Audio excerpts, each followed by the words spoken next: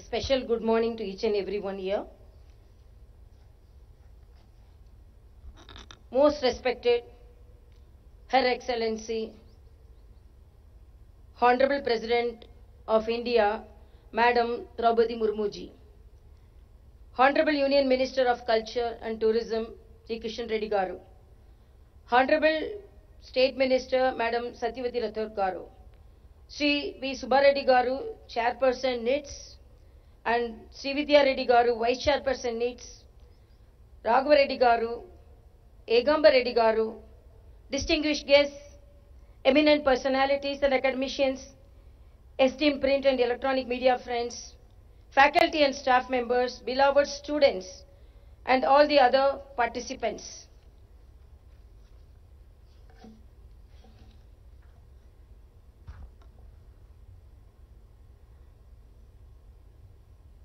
మన ప్రియతమ రాష్ట్రపతి గారు ఇక్కడికి ఈ నిట్స్ ప్రోగ్రాంకు రావడం ఒక చరిత్రమొక్క రోజు.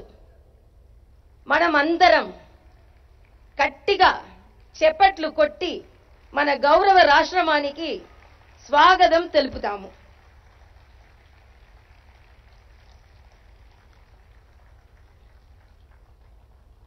I am really very happy to attend this program with our Honorable President. For the past 2 to 3 days, I am with her, and this is the Women Institution exclusively on technology.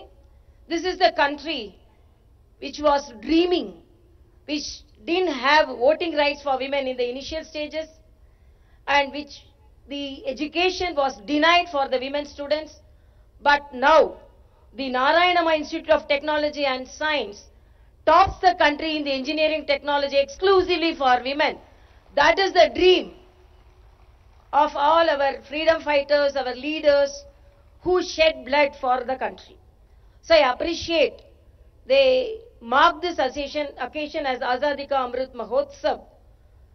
And you can see as our Honorable Kishan Reddy ji enlisted how women can be empowered in this country in all branches, on all walks of life. But you can see the dais.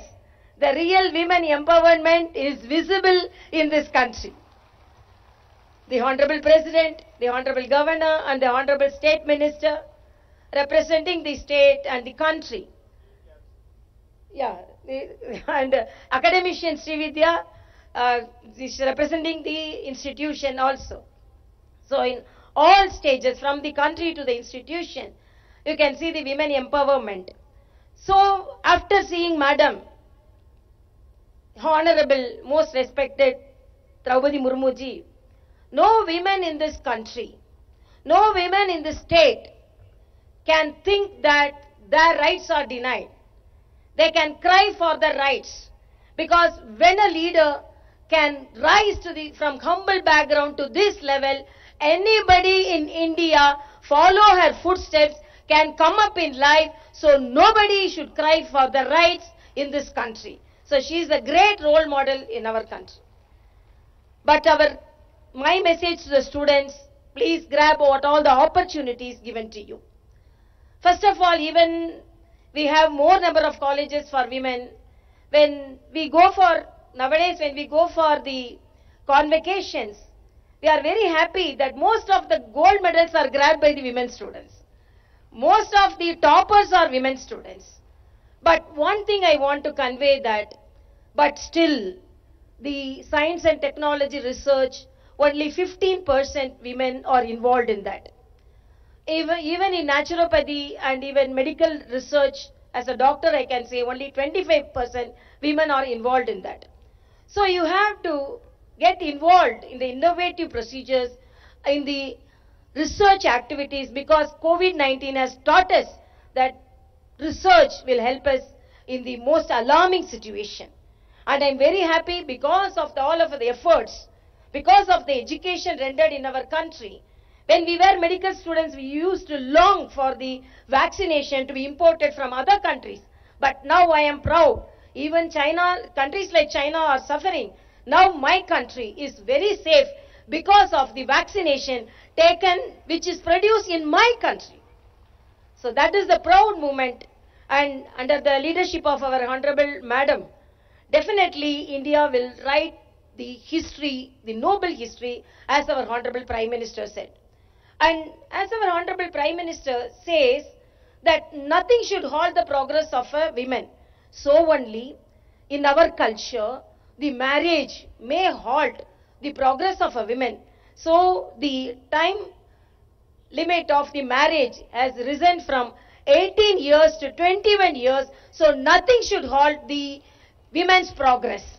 So thinking like this and the very strong leadership make us to be very strong. And I really appreciate this institution. But when I was reading about this institution has club for women's safety. That is very important. My request is, whatever may be the hurdles you face, please convey to the higher authorities, so no women should shed tears because of weakness and because of there is no safety. And I appreciate this institution. They are taking much care about fitness. As our Honorable Prime Minister says, everyone should be fit. And when I go to the institutions, when I ask a question, how many of you do yoga in the morning? Very few raise their hands. But you have to be, only one thing in the institutions, why you have to be very fit, why you have to go do yoga. You can get more marks if you do yoga. So it's another additional qualification to get more marks. So be fit, be happy, at the same time be courage. The Subramania Bharati from Tamil Nadu says, stand straight, look straight, put your head high and walk straight. Don't be covered. Be courageous. Even if the sky fall on your head, don't fear. We are fearless. If the sky fall on our head also, then what we will fear? So as women, let us all be courageous, happy and exemplify in our activities and our academic activities as it is expected by your parents and your teachers. And my respects to, again I convey my respects to our Honorable, most respectful Madam.